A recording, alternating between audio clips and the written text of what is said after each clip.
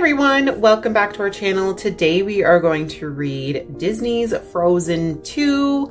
So grab your book and let's read along. In the kingdom of Arendelle, Anna and Elsa loved the lullaby their mother sang to them when they were children. The lullaby was about a secret river which held all the answers about the past. It gave the girls a lot to think about and excited their imaginations. As time went on, Anna and Elsa grew older. Elsa discovered her magical power over snow and ice, which became stronger and stronger. One night, a mysterious voice called to her. What did it want? Elsa realized that the voice wanted her to travel north. She went to the fjord and shot out an enormous icy blast. It was clear that Elsa's magic had done something new and powerful. But what did it mean? The trolls rolled up to the cliffs to let Elsa know that her blast had awakened the spirits of the Enchanted Forest. They warned her that the spirits were angry. The forest was also where a nomadic group of people called the Northuldra were said to live. Elsa knew in her heart that she must follow the mysterious voice to the Enchanted Forest. Anna and her friends Kristoff, Olaf, and Sven went with Elsa. In the forest, they met the wind spirit, who whooshed around them. They also met the Northuldra people, who told them stories and revealed that they were more similar to Elsa, Anna, and their friends than they were different.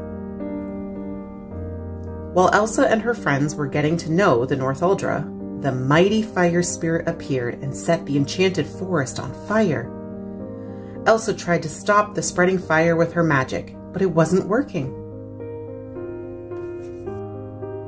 Kristoff helped Anna and the reindeer escape the flames. Elsa was finally able to calm the fire spirit by feeding it snowflakes. The fire spirit was actually a little salamander. Elsa heard the voice again, and she noticed that the fire spirit could hear it too. Elsa couldn't stay any longer. She had to continue her journey. Anna and Olaf joined her, while Kristoff and Sven stayed behind with the Northuldra. Heading north, Anna and Elsa discovered their parents' shipwreck. Inside the ship, they studied a map and learned that their parents had traveled north to understand why Elsa had magic. Elsa feared losing Anna just as she had lost their parents.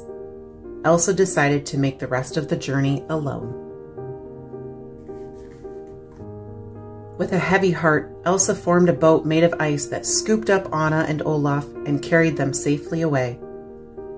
Anna and Olaf loudly protested, but there was no way they could stop the boat after Anna accidentally steered it toward the sleeping earth giants. Anna and Olaf kept quiet as they passed them. More determined than ever, Elsa reached the next part of her journey, the Dark Sea.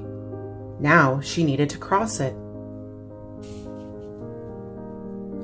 The water nook reared up from the sea and tried to stop Elsa. After a fierce battle, Elsa and the water nook realized that their powers were equal. A mutual respect formed between them. Meanwhile, Anna and Olaf's journey continued into a cave, where an ice sculpture appeared in front of them. It was a signal from Elsa. The journey had answered some of the Queen's questions. Elsa had finally arrived in the north. The voice that had called to her now quieted to a whisper, and she realized it had been within her all along. It had guided her to discover her inner peace. By working together, the sisters were able to restore peace and harmony to the land at last. Thank you for joining us today for Disney's Frozen 2, A Little Golden Book. We hope you enjoyed it, and we hope you will join us again real soon for another one. Bye-bye.